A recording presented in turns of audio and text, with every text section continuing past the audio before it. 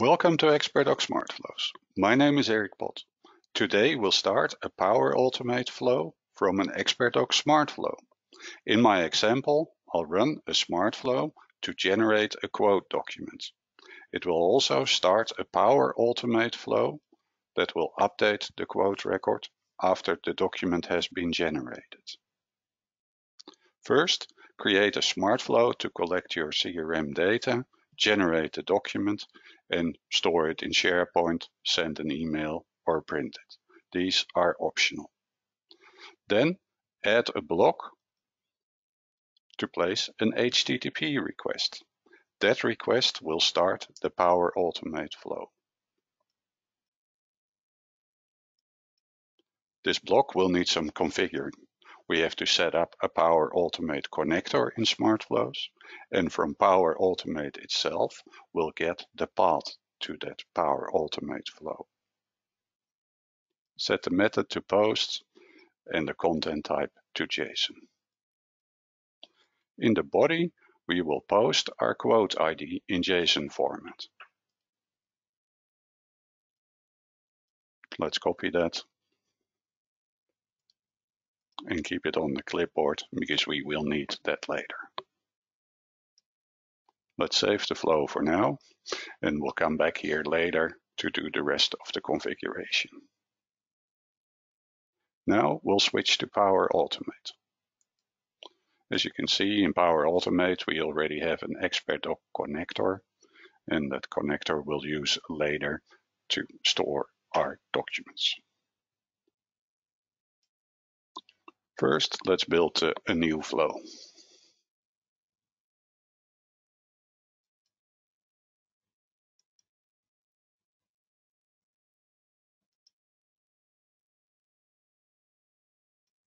We will be using an HTTP request.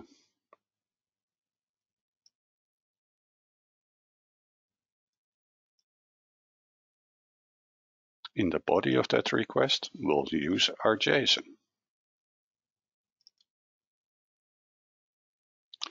It adds a reminder to include the content type header later, so let's not forget that. Then add a new step. In this new step, I will use Dynamics for now, but feel free to use or to connect with the common data services directly. We will update a record.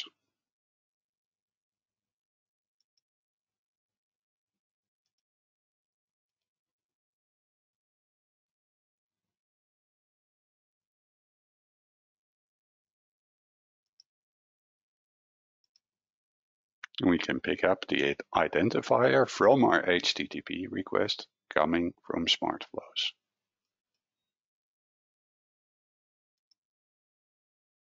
When that request is received, we'll set the status to active.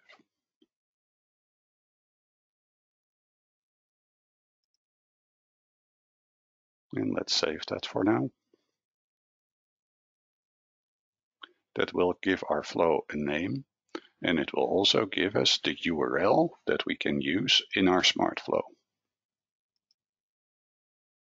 So let's copy that to our clipboard so we can use that later.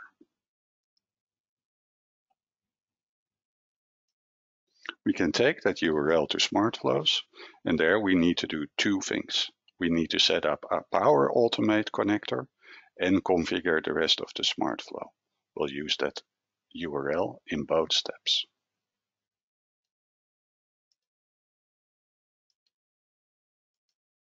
First, let's create the connector.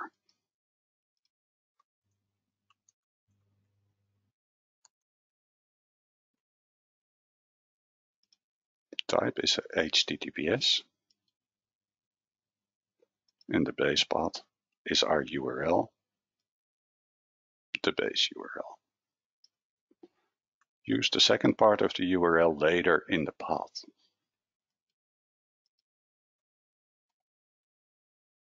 There was a reminder to set the content type.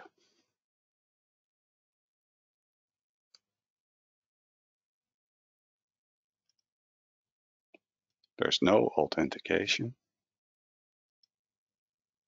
and the method is post.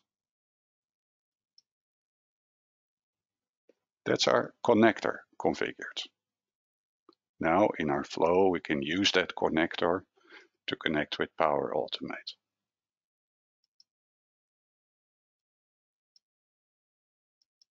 In the path we use the second part of the URL. The last part is to make sure that our quote ID gets posted to Power Automate, and we can pick that up from our dataset.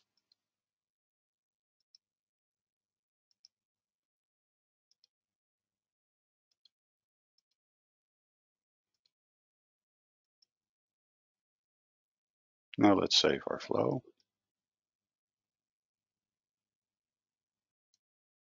We can now run that from Dynamics. Would be good to add at least a little bit of output to the flow so that we get a status code and a status message to see if our HTTP request was successful.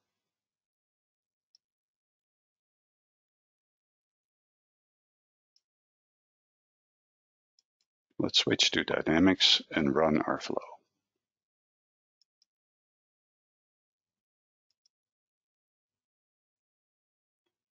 The flow will collect the data, generate the document, and in the end, place the HTTP request.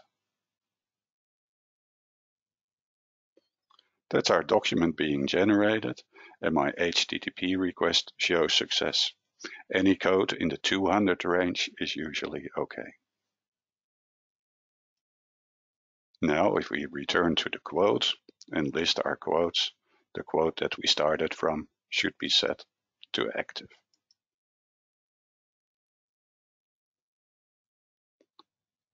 And that's another successful day in the office.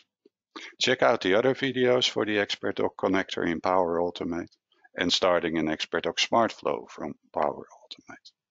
Thank you for watching. Bye bye.